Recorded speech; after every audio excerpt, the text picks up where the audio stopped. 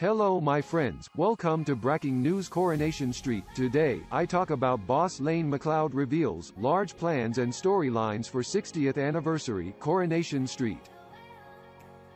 It's a new year for Coronation Street and a bit of a milestone one. By December, the iconic British institution will be a mammoth 60 years of age, so we decided to get the gossip from the man who will be pulling the strings of the next 12 months, which will be pivotal for the show and its fans.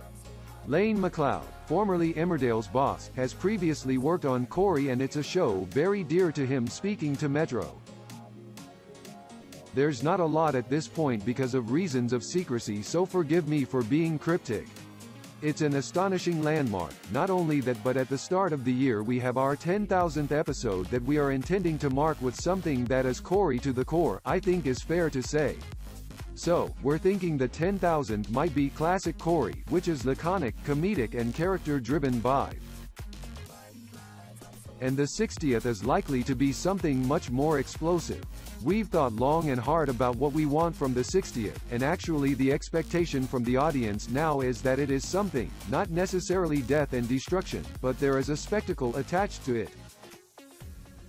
There's a risk in going spectacular and some people wishing you'd done something a bit more Sheila Delaney, but I think that risk is lower than going full out Sheila Delaney than disappointing all the people who wanted something spectacular.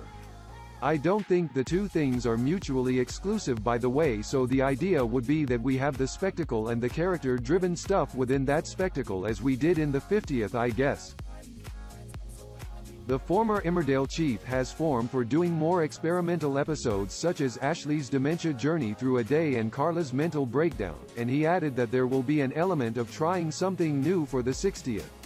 He mused, part of what we might be doing for the 60th will have elements of that. I tend to feel that you have to be a bit more cautious on Corrie than you do on Emmerdale, which has historically gone a bit more out there and left field than Corrie has. Nothing specific, and it has to be story-driven, I guess.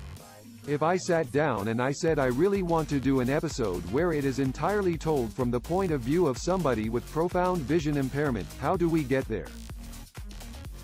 It would feel a bit shoehorned.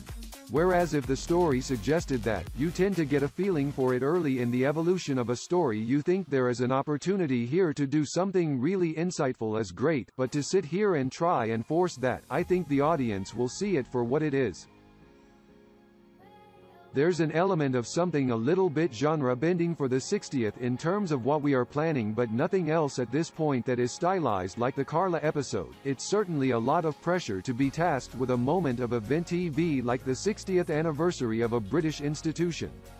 And, while Iain admits to having his nerves around it, he added that those are all self-created.